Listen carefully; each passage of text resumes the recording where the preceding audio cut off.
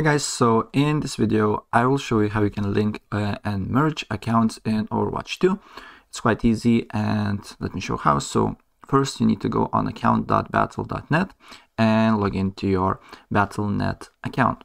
And as you can see here, I already logged in, and on the top right corner you should see your name here.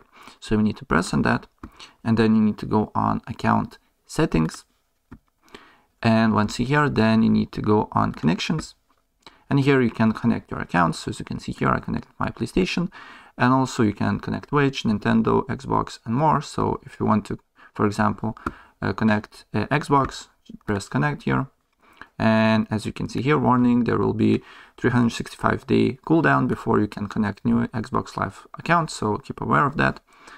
And as they say, next we'll send you the Xbox Live website, and then you need to log into your Xbox Live to link your account with Battle.net services. So I'll press continue. And then you just need to connect to your Xbox Live account, and it will be connected. So that's pretty much it what I wanted to show you. And if I help you out, please press like button and subscribe for more. Take care.